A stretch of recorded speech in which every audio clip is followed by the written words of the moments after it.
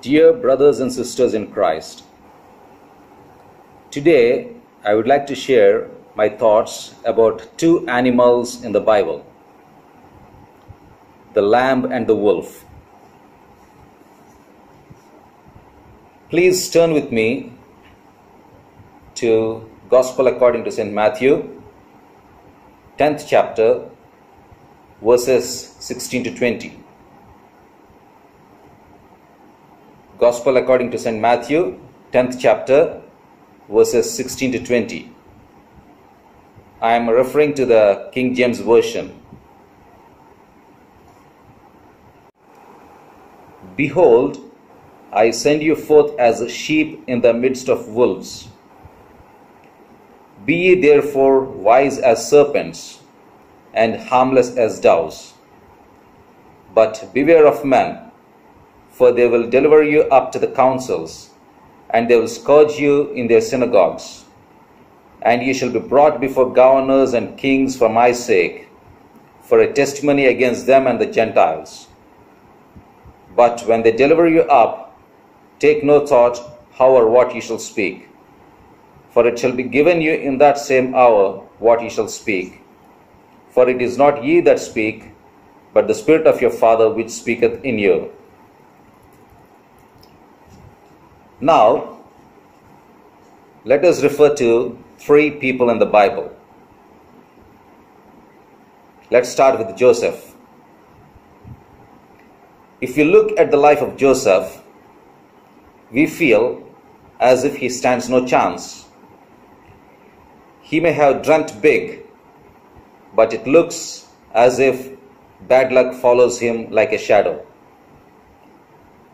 He might have been the darling of his dad, but that did not save him. His brothers wanted to kill him. It looks as if he is a constant failure. Let us look at the turn of events in his life. Please turn to Genesis 37. Genesis 37 verses 23 to 25.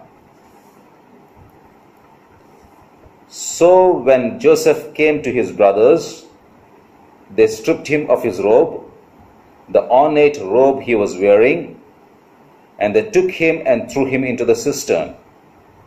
The cistern was empty, there was no water in it. As they sat down to eat their meal, they looked up and saw a caravan of Ishmaelites coming from Gilead.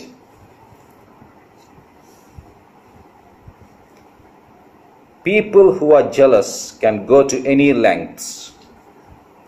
The first murder in this universe took place due to jealousy. Cain murdered Abel out of jealousy. Similarly, Joseph's brothers planned to kill him.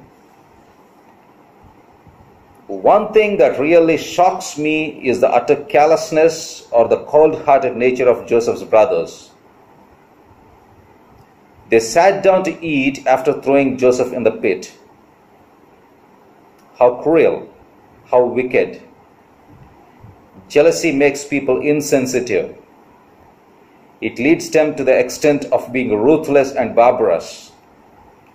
They enjoy the suffering of people of whom they are jealous of. Compared to the other brothers, Reuben and Judah were better.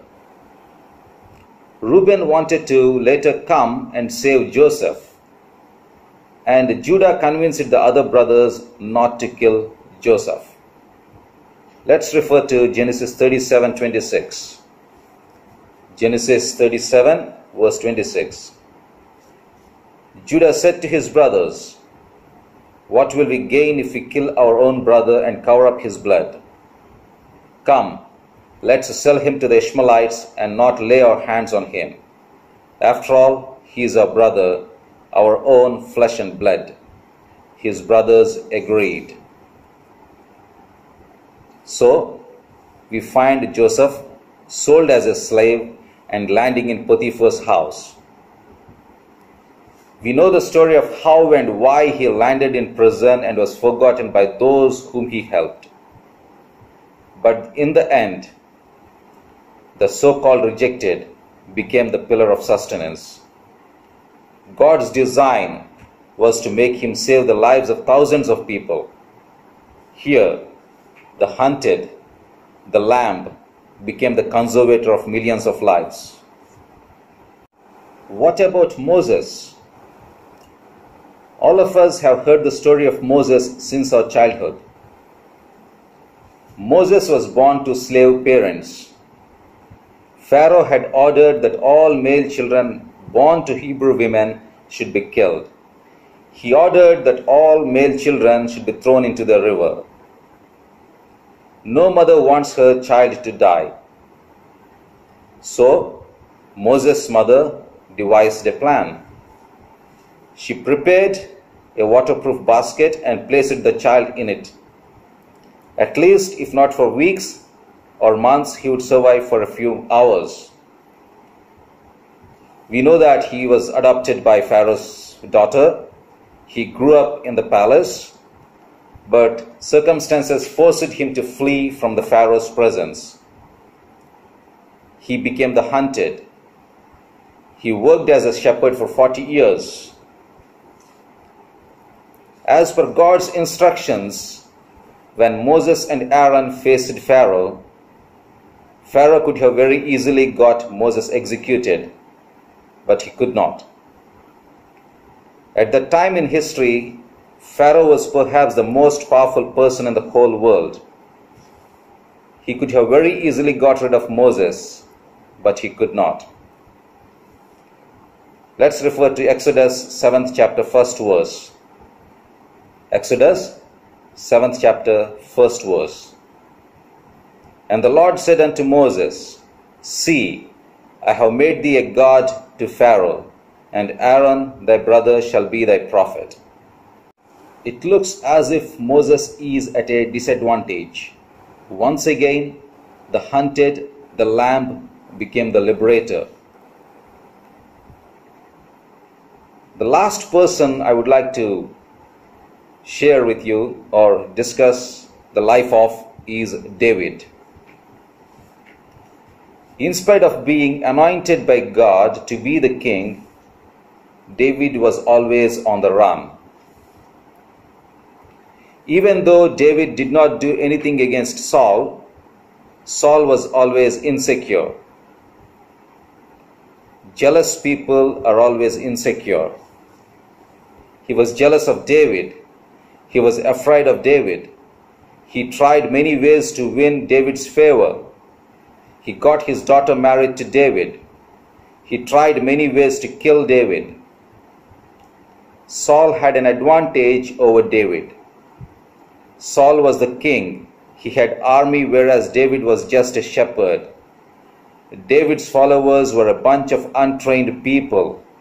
They were not trained soldiers. But who was the final victor? The so-called disadvantaged, the fugitive, the lamb. Whether it was Moses, Joseph, or David, they were the final victors in the world full of wolves because they listened to the Lord. They lived for the Lord. They were living testimonies for our Lord. We may be in life-threatening situations. We may not find a way out. The world may be ready to devour us. But remember, as a Lord's sheep, we will be victorious in the end. The God of Joseph, Moses, and David is our God too. The gospel, the good news will be known to others through our victory. Stay blessed. Amen.